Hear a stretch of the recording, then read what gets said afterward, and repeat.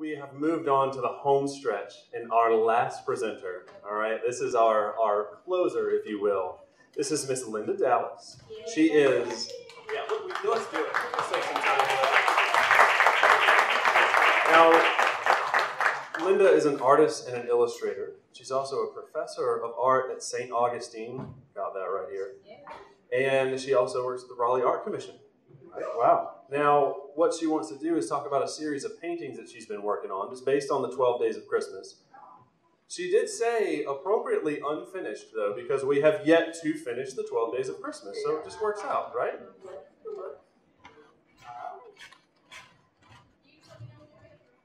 Go.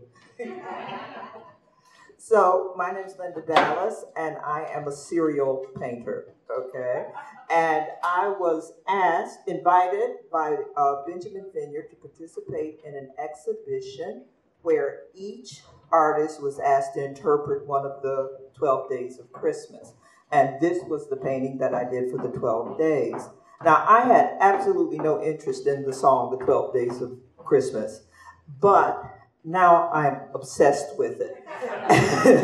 The Benjamin Vineyards no longer has the exhibits, but I'm still painting the 12 Days of Christmas. So I paint with watercolor and gouache, and as you can see, my images are very patterned and very layered. And this has been an amazing journey. And each one, I'm getting more into it. So you might be interested in what PechaKucha is. These are the 3 French hens. And of course, PechaKucha is what hens say in French. And as I did research for this piece, I found a website that was all about what animals say in foreign languages. And I don't know what they're feeding the Turkish chickens, but they say gadak. Now, when you're doing paintings, like normal paintings, and then you're working on your 12-day obsession, you have to learn how to multitask. So I did this for Calling Birds painting, but then I incorporated it into a larger image for Art on the Move. So you can see that the Art on the Move images are actually 7 square compositions that fit together to create one long composition, and inside of that there is actually 4 calling birds. There are many paintings in that pre-existed that idea of doing Art on the Move.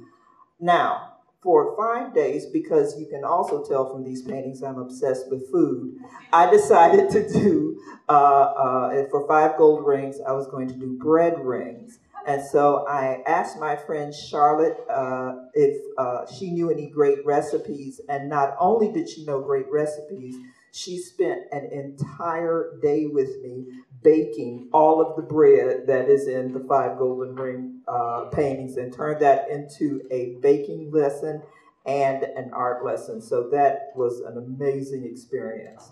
Now, as I get further into the series, which is not finished, the paintings are getting more like their own little world.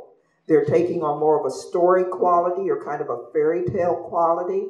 And so to do that, I sometimes make little paper models of these fictional places and light it, because lighting is what gives the mood to a place, and I need to understand how these imaginary structures are going to respond. As I said before, you can tell I'm obsessed about food, and you can tell I'm obsessed about pattern. And I look for patterns in everything. Some of the patterns in the paintings I create on the computer, some of the patterns in the paintings I create by hand, but the pattern for 7 swans was actually a tree grate, the grate that's around the bottom of a tree. So I'm constantly walking around with my camera going, oh my God, I've got to get that in Prague. So that's a little bit of Prague in my 7 swans painting. And then this painting, which is 8 Maids of Milking, I learned more from doing this painting than any other painting. The cow that is closest to you was not even part of the composition, but without it, I realized that the focal point was actually the rear end of a water buffalo. So I had to change that. Then, one of the things that this series has taught me, and one of the ways that I work personally, is that the most important part about painting is sitting and staring. And so you paint a little bit, then you stare for a long time. And one of the things that I do is at the end of each workday, I take a digital image of my work and look at it on the computer, because you can see things. I can see things when I look at my painting on the computer screen that I don't immediately see when I actually look at the painting that I'm working on. And artists have done this. They look at their artwork in mirrors. They look at their artwork upside down. Now this one is, I have a lot of obsessions. Maybe the previous speaker was right.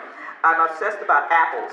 And this is 10 Lords a Leaping, but they're Lord Lamb-born apples.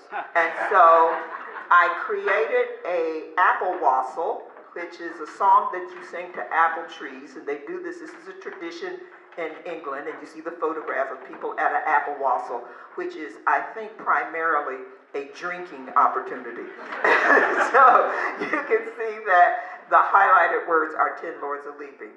This is the 11th day, and this, when I create the images, I use tons and tons and tons of resource images. And it's not really researching, I call it resourcing. So there you can see some of the images that I used to create that painting, including my favorite image, which is to create the illusion of the cake that's illuminated inside. It was actually a styrofoam cup and a flashlight. So that's it. And what's going to happen for the 12th day? I'm not telling. But if you would like no cards or prints of, this is the shameless plug, if you'd like no cards or prints of any of the other days, you are welcome to visit my studio. Thank you.